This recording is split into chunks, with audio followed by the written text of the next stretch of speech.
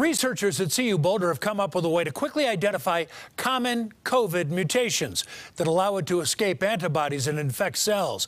The predictive tool can tell you ahead of time which antibodies are going to be effective against circulating strains of the virus. And the secret ingredient into helping with that is baker's yeast. Yeah, it's true. The study is a big step in creating effective booster shots and a universal vaccine for not just COVID, but also for the flu, HIV, and other deadly viruses.